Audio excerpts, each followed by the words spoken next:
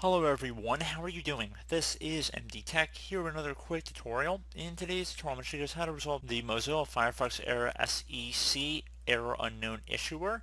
So it should hopefully be a pretty straightforward tutorial, and without further ado, let's go ahead and jump right into it.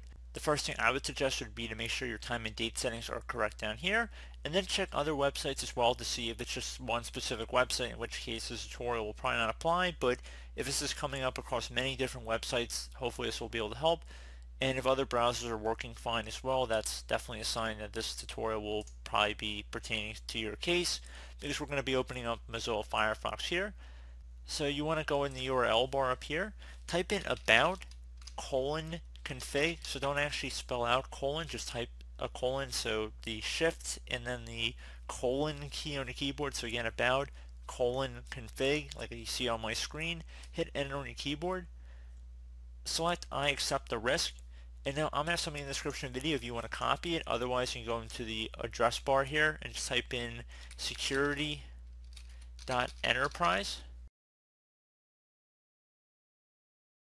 You want to right click on it and then select toggle, because you want the value to be true here. So if it says false, you want to make it true. So now go ahead and just navigate over to whatever website you were having the problem with before, and hopefully your issue has been resolved.